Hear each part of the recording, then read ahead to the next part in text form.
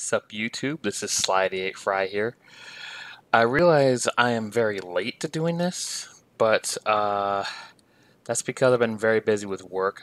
I work 7 days a week, so I don't really have much time. But this should be a short and easy one. Plus, I am hard at work with my editing of the of my review of the Pirates of the Caribbean. So I'll just show a little tidbit. Awesome, he got to play such awesome characters. Geoffrey Rush is such an incredible pirate. I fucking love his pirate accent. Seriously, it is so perfect. What the sea urchin is that? R, that'd be a car. It's moving slowly. Could that be a problem? That's not good. It's just a car. Much better than my attempts. Oh, sorry, how does that keep showing up? I'm still learning my new free editing software, Kdenlive. I didn't put those there. I swear, Kdenlive has a mind of its own. But hey, check out my comedy compilation on this. Okay, anyway. Let's get to it. How long? Okay. I actually did see the Super Mario movie trailer already. So I'll just try to add my thoughts, since I'm not going to be appearing surprised because I've already seen it. But I'll just add some of the things I'd like to say about it as it plays. Very beautiful. It looks gorgeous. It looks incredible. And it's all serious right now. Ooh, yeah. It's beautiful.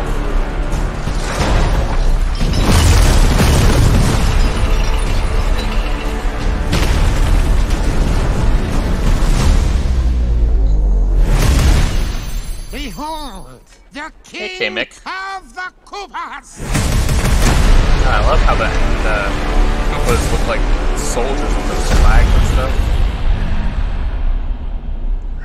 Wait until you hear Bowser actually talk. Open the gates!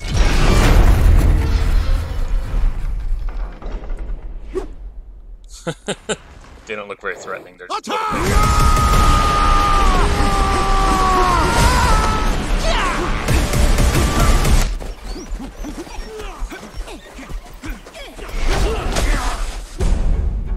That is but a taste of our fury.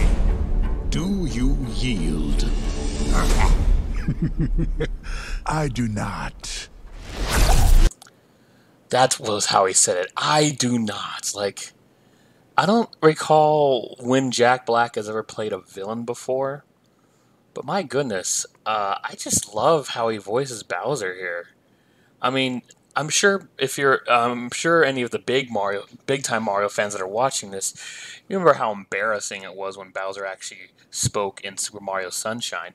They made him speaking in this actually pretty cool. Jack Black did great. You know, and it's not to say Jack Black is a bad voice actor. He's the main character, Po, in the Kung Fu Panda trilogy, and he's fantastic in that. You know, yeah, he was that vegetarian shark in Shark Tale, but his performance as that character was good. It's just that movie wasn't good. But yeah, I love Jack Black's voice as Bowser. It's so fitting, even though, you know, we're used to Bowser not talking, and I just love that he says, "I do not." Like that's awesome.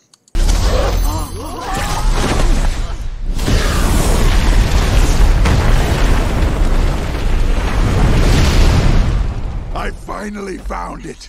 Now who's gonna stop me? Skadoosh. Like you could sort of hear the Jack Black at the end too with the Po. Skadoosh.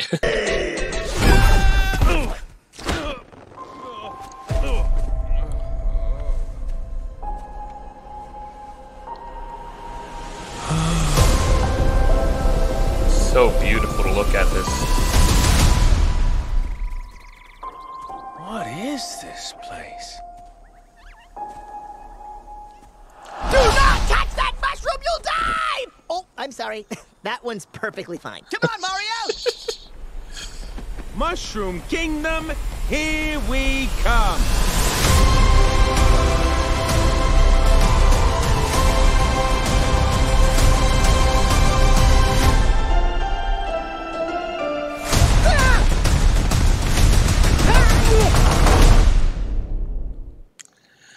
All right, well, before I continue, actually, yeah, let's continue. What am I talking about? I'm being stupid. Anyway, yeah, I know you want me to mention Chris Pratt's voice as Mario.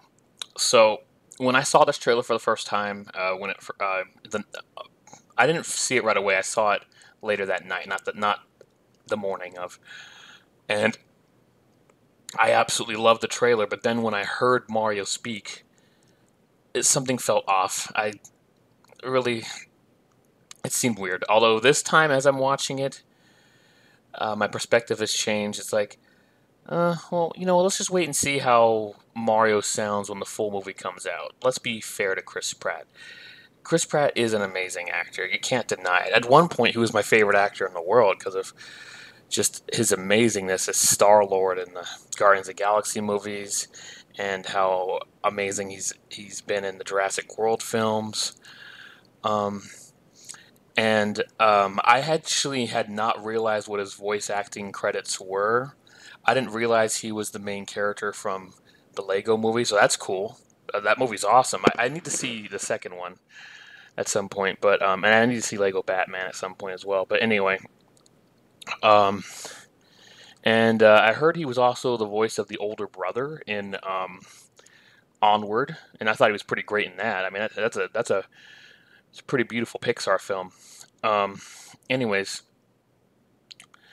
I also would like to point out that I never really watched It's Always Sunny in Philadelphia, where Charlie Day is most well known from.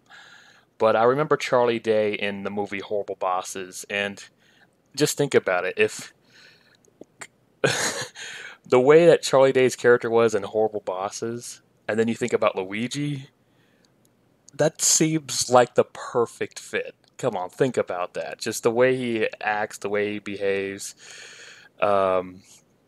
It's perfection. It's like the perfect fit.